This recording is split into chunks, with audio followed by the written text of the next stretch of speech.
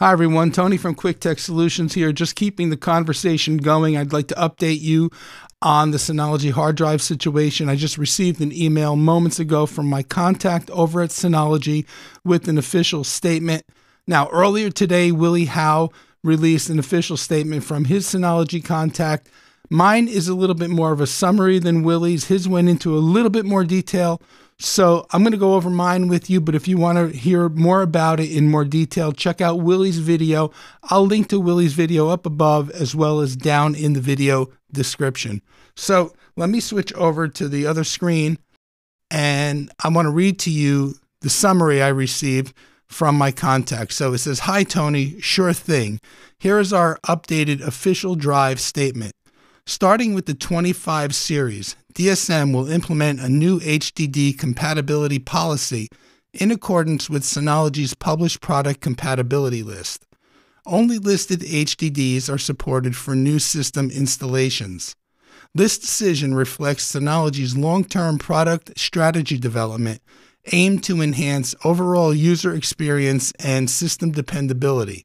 Extensive internal testing has shown that models that adopted the new hard drive compatibility policy experienced a decrease of storage anomalies by up to 88%.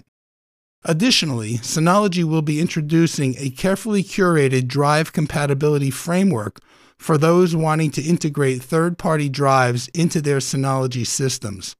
This program will allow third-party drive manufacturers to certify their products using the more stringent and rigorous standards that Synology is currently using to test first-party drives.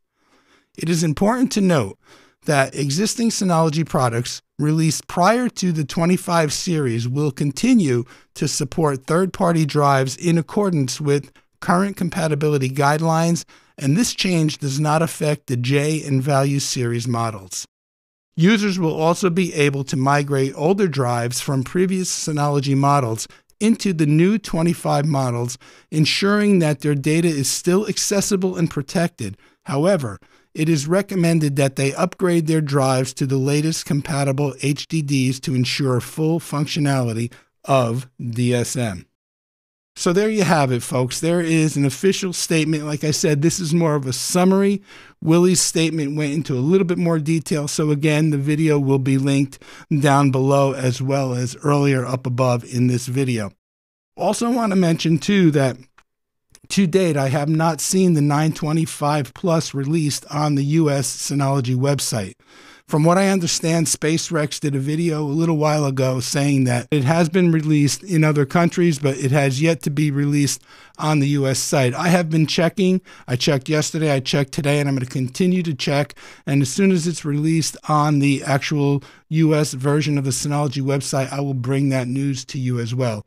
So again, once again, that's what's going on in the world of Synology hard drive updates. I hope you enjoyed this little update. And again, don't forget to check out Willie's video. Take care.